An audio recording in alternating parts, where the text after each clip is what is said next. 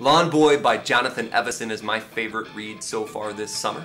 It follows the life of a character named Mike Munoz, who is a Mexican-American who lives with his mom despite being 22 years old in a trailer on an Indian reservation. And he just wants to help his family succeed in life. He's trying to get a job, he works in the landscaping industry, but he keeps facing setback after setback, horrible situation after horrible situation. Largely because he wants to remain true to his ideals. He wants to be his own boss. He doesn't want people manipulating him, taking advantage of him, and because of this, he keeps failing.